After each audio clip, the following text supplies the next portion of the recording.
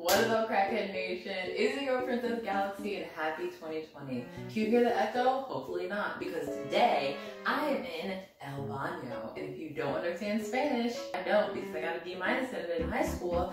I am in my bathroom. I wanted to start my new year off by doing something that I haven't really done before. So I just randomly thought of this while I was like hungover on Christmas Day. And I was like, I want to rank EXO albums because I've been at EXO for like 6 years. Okay, I've been through all the trauma, all of this, the bullshit, and I am here now, standing tall, broke. So today I'm going to be going through every single one of EXO's albums, not including their live albums or their SM stations or the little subunits and stuff. We're just doing the EXO albums, and we're not making it more complicated than that, okay? Because they already have like 17 albums. Okay, so I have 5 categories for the albums that I'm going to be ranking today.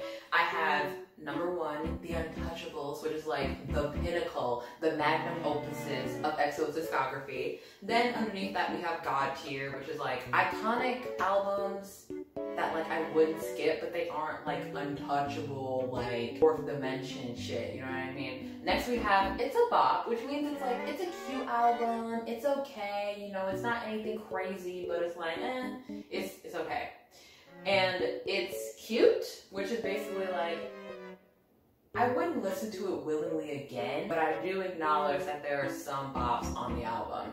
And the last tier, which is just Choke. I mean, like, I couldn't... I don't think any EXO album is going to like be in this category. I don't think so. I haven't really gone through these. Like, I've looked at them and I know like EXO albums, but it's like, I don't hate EXO, so I can't really find a reason for anyone to be in the just Choke category. But I named it that because it's fun and I do what I want. So let's start. So I'm gonna start from the beginning, the OG, the first mini album, Mama. Now, when I think of Mama, I don't really have like great memories of it because I wasn't a fan of EXO until Overdose. And once I learned about EXO, I found out about Mama and I was like, I don't think I'm gonna listen to this again. But I know there's some legendary songs off this album like What Is Love? Okay, that's a dope ass track. We have Angel, that's a really nice song. Machine, Machine. It's a cute album, but 2 Moons though. Hey yo, what up, Breeze?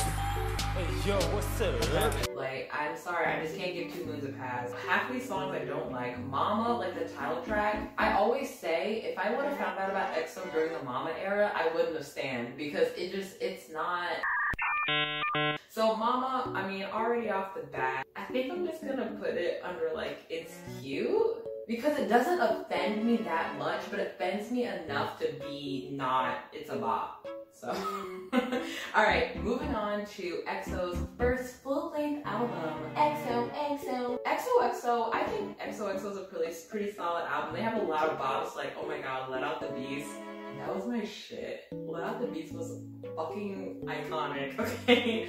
No one could touch Let Out the Beast. I know a lot of people like Peter Pan and Baby. I don't really like Peter Pan or Baby. They're just kind of boring, stale songs. Like, they're cute and they fill out that role of like the cutesy song, but I don't really like it. I like songs like Black Pearl and stuff, and even Wolf. Like, oh my god, Wolf. Like, my favorite songs off of this are probably Heart Attack and Let Out the Beast and Black Pearl. The bangers. I mean, my taste, it's so strong. So I think out of all these rankings, I'm probably gonna end up putting it under It's a Bop because it's not God tier, but it's also not as bad as Mama. Yay! Alright, so the next album we have is the XOXO repackaged, which includes Growl. Okay, I don't like Lucky. That song irritates me. Growl, it was a grower. It was a grower, not a shower. 2020, baby. So I'm gonna put Growl at the same as XOXO because the addition of new songs doesn't offend me enough to not have it on the list. Alright, the next album in order is Miracles of December. Now, Miracles of December is EXO's first winter album, Christmas album, if you will. I'm gonna ask you a question. Have you ever seen a group, I don't care, a K-pop group or any other group, have a literal Photoshop picture of them transforming into a fucking tree on their album cover? I don't think so. I don't think fandom, but you get what I'm saying. When it comes to the album, so we have Miracles of December, Christmas Day, which is really good. The Star is kind of like, then we have My Turn to Cry, which just fucked me up. The First Snow, so good. And then we have Miracles in December, classical orchestra version.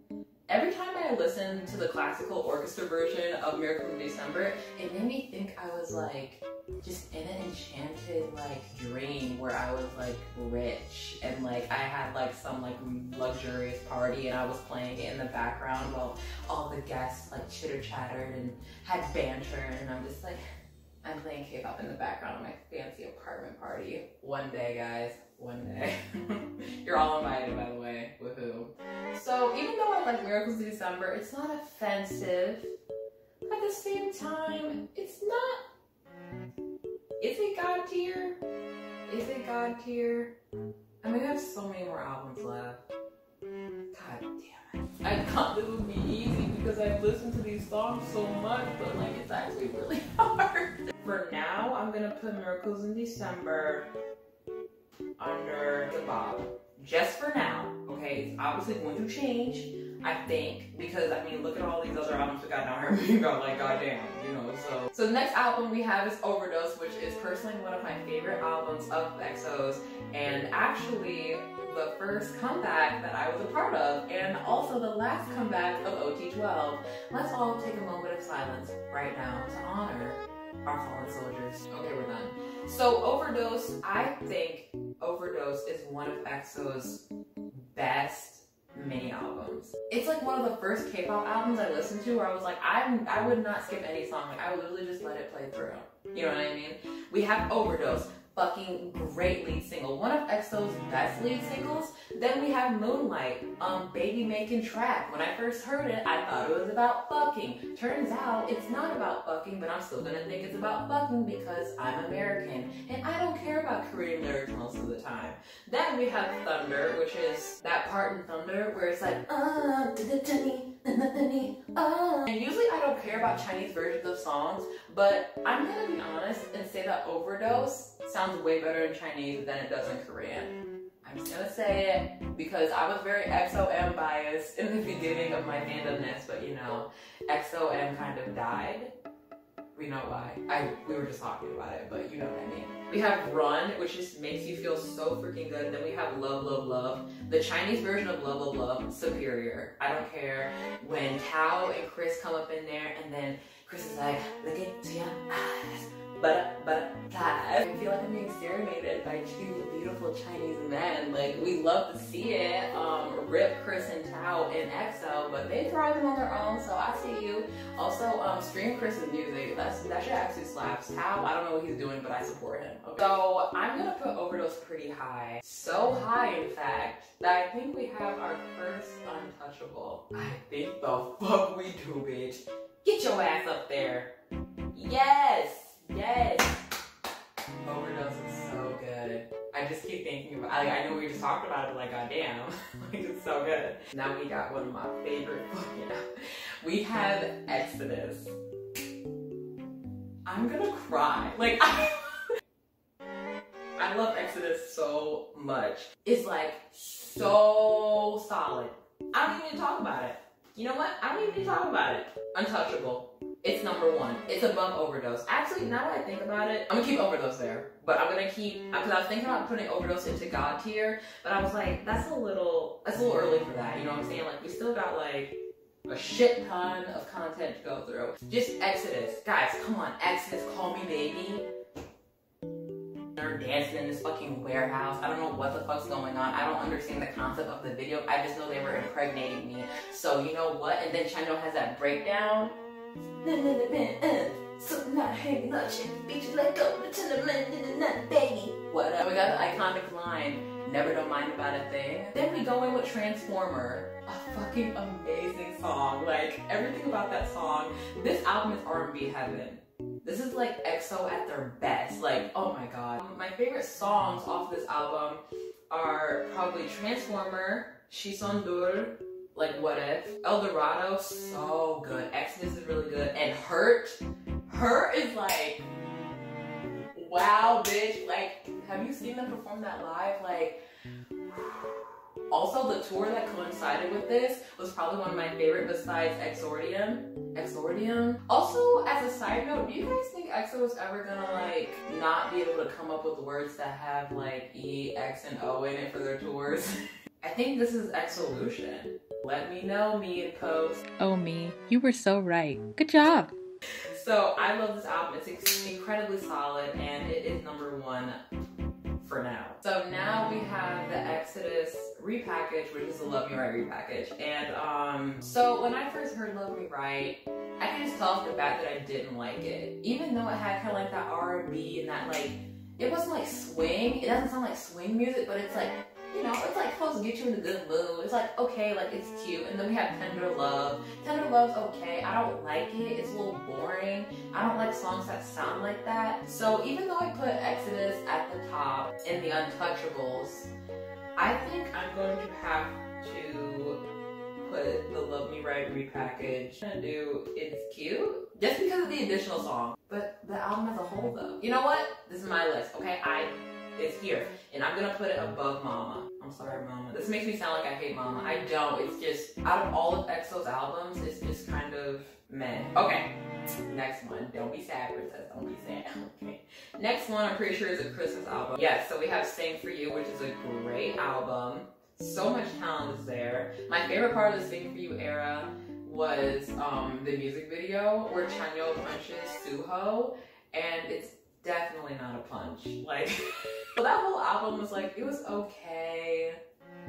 It was fine. I like Unfair and On the Snow. So I'm gonna put Sing For You. It's definitely not God tier. I'm gonna put under It's a Bop. I'm gonna put it in between XOXO and Ururong. Actually, while I'm here, I'm gonna move Ururong down. I don't like that. It just irritates me. Or if you're gonna give us a repackage, you better add good quality songs. I don't want extras. I don't want side pieces. Okay? I want full course meals up in this bitch. Okay? Like, I'm not playing around. Next we have Exact. Exact is another solid album. So they have Lucky One, which is a really nice song, and Monster, which were both title tracks, which is really nice because I don't think before that we really got a lot of dual title tracks from EXO. Comment your thoughts on everything because I want to see your guys' ranking. You can rank along with me. We gonna party. This is a party. You know what I'm saying? So going back to Exact, we have Lucky One, Monster. Monster is probably my favorite title track, period. We have Artificial Love. That's a really good song live. Have you guys seen that live? I think that was Exordium. And they had this performance where they were like humping canes. And I'm like, I'm traumatized because they're just literally just humping sticks. But also, where do I sign up to be a stick? You know what I'm saying? Like, how do I get that close to Chanyeol's I'm gonna cut that out. No, I'm not. So we have Cloud9, Heaven, White Noise, One and Only, They Never Know, and Stronger. This is one of those albums. Again, I would not skip any song off of this. My faves are definitely Monster, Cloud9, Artificial Love, They Never Know, and Stronger. So overall, it was a great era. The music videos were fucking banger. You know, it was just a really good time. So I'm gonna put it God tier. It's not untouchable, but it's also not, it's a bop, because it's more than a bop. It's a God bop. So we're gonna be moving on to the Exact repackage, which is Lipstick Chateau Wine Color.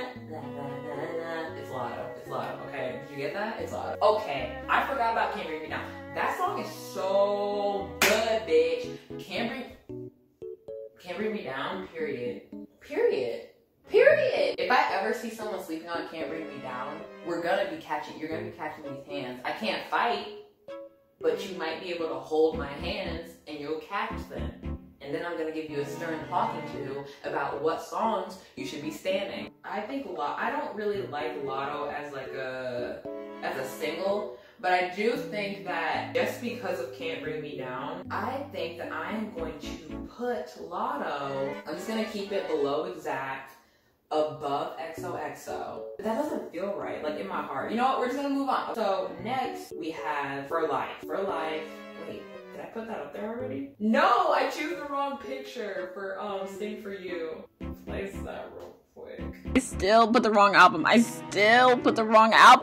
right, we back. So we have For Life, which is okay. I don't remember it. It's kind of boring. Like, this whole album is fine. The only song I really like is 24, and then Winter Heat. And look up the lyrics for that. That song about fucking? No, it's not. This song is depressed. This is not about fucking. This is sad. This is making me sad. I don't like it. Okay, we're turning it off. Okay, you know what? For Life, it's a little boring. But for 24 though, I'm gonna put For Life above Mama and below Love Me Right Repackaged, because I don't want to choke it. I don't want it to choke. It's okay enough. You know what I mean? All right, so we have The War. So we have The Eve, which is fucking great song, which should have been the title track. Fuck Coco Bop. Fuck it in the ass, honestly. That sounds like an insult, but compared to The Eve, is there even a competition? Honestly, Coco Bop was pretty good. It's definitely a Coco Bop. What You Do is pretty good. Even though the spelling always confused me because it's like what you and then do is an uppercase, but whatever. I'm American. I don't actually know English. We pretend to know English because we're illiterate, so we can speak it, but we can't write it. Now I think about it, I feel like I was being kind of mean earlier. This album is actually pretty solid. Actually, I think I like this album more than I thought. I'm going to be putting it, I believe, I'm gonna put a God tier. I mean, why not? Why not? You know, actually, I'm gonna put it above the Lotto repackage, but I'm not gonna put it above Exact. Okay? Know your limit. All right, so next we have this. We have The War repackaged.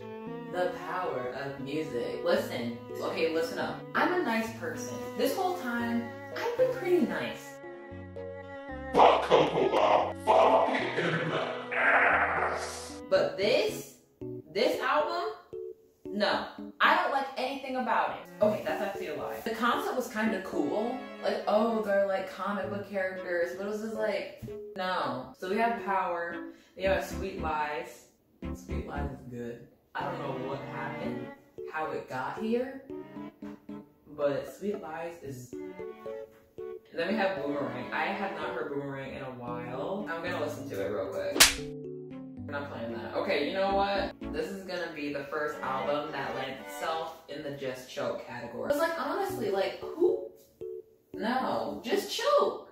Just choke. It sounds like I want someone to die. Is this an album, guys? Okay, is this an album? The Power does nothing for me. It's not that it's a shitty album, but it's the fact that it just doesn't, there's nothing there. You know, it's not like a Exact where it's like, it's just good shit all across the board. It's just like, you know, okay.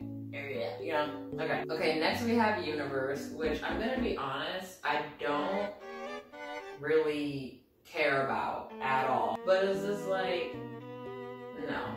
We're just putting this at the bottom. Nothing memorable about this. No substance, really. Alright, so we have Don't Mess Up My Tempo. So obviously we have Tempo.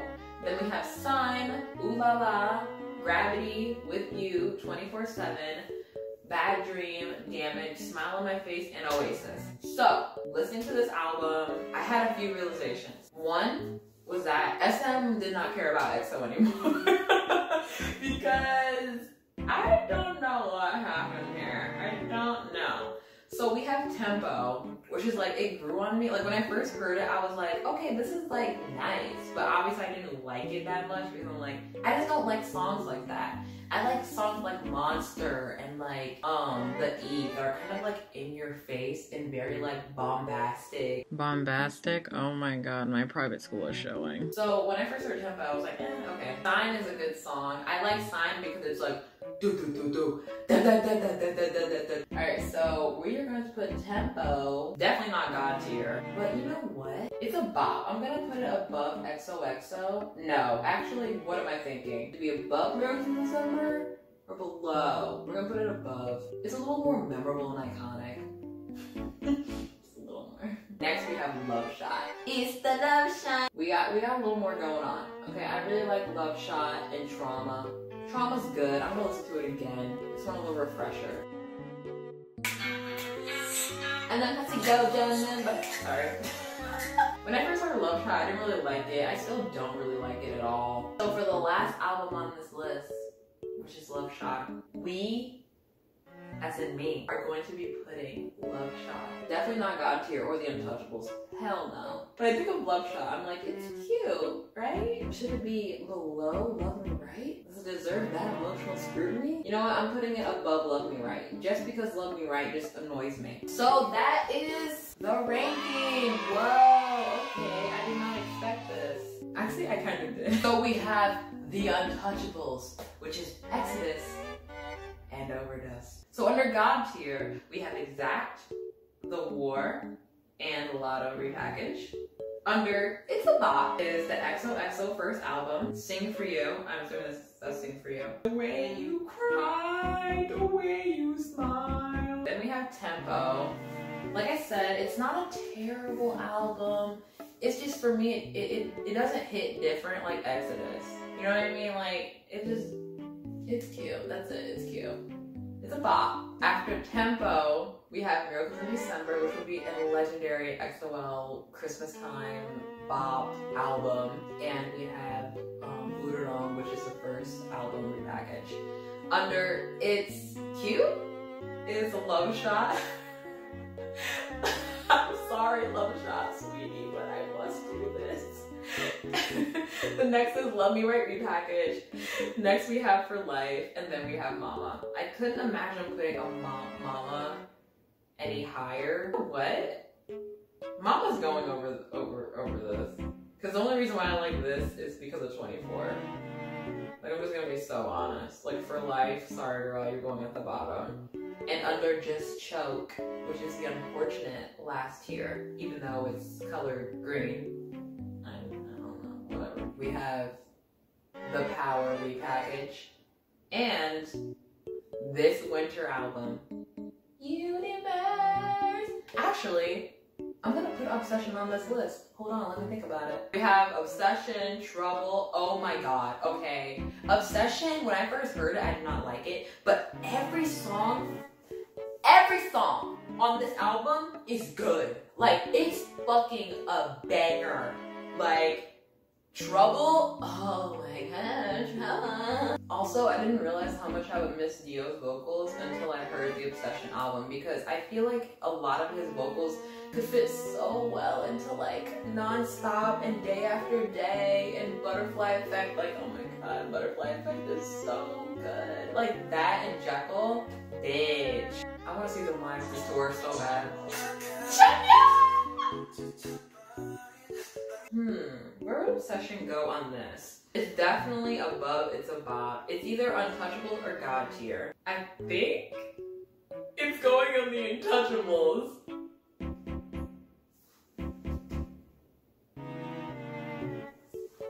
Wow, wow! Oh, so I would put Obsession at the end of the Untouchables. So that is my official order. Damn, we did it, kids. I never thought this day would come where I would actually be able to rank EXO albums and not cry. Actually, I'm kind of crying up. I'm like tearing up a little bit. Like, I love EXO so much. Okay, I'm about to cry. So thank you guys so much for watching. If you enjoy videos like this, please let me know. I'd love to make more. There's a lot of different like tier things on this site, and like they have a lot of K-pop stuff. I was very surprised. So if you want to see me rank boy groups and girl groups and BTS's discography, that'd be really cool. I'd love to do that. But if you guys enjoyed this video in any way, just leave a comment, like, subscribe, follow me on Instagram and Twitter. I do so much crackhead shit over there. And subscribe for a new video every Friday and maybe some in between. Never know. I love you guys so much. Thank you so much for watching. I really hope you enjoyed it, and I will see you very soon. Bye!